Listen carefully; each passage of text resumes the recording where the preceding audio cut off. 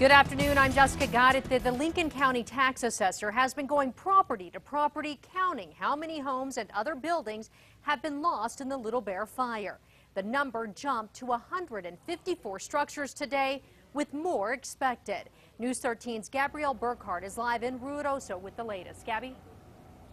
Jessica, many people here are waiting to see when and if they have a home to return to. But meanwhile, several people have opened their doors in this time of need. The Little Bear fire has scorched more than 36,000 acres and 154 structures, a number expected to grow. Crews are still working to assess all the damage, while several people are without homes. We just felt like there was the immediate need with the displaced people, whether they were just waiting to hear whether they had lost their homes or whether they actually already knew that, is that they needed a place to go eat. The free food sign has been out since Saturday. Shirley Estes of Mountain Annie's has helped feed hundreds of people a day, but she doesn't want all the credit. Schlotzsky's helped us. They donated work as well as food. Hall of Flame donated hamburger buns.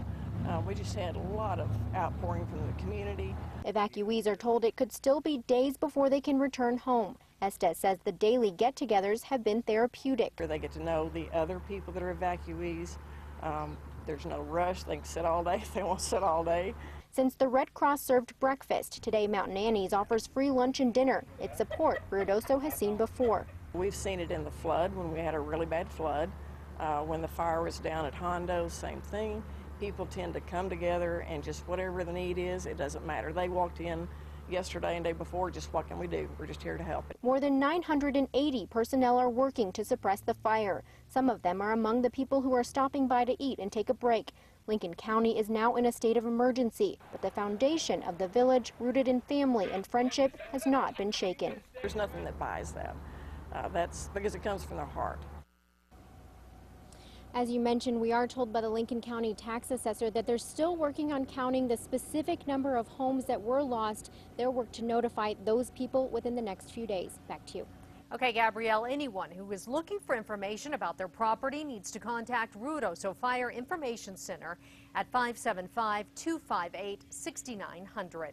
Today, there are a couple of community meetings to get information to evacuees. Two are set at Ruidoso High School at 4:30 and at 7 tonight. There will also be a meeting tonight at 7 at the fairgrounds in Capitan and one at 6 at the Inn of the Mountain Gods Resort southwest of Ruidoso.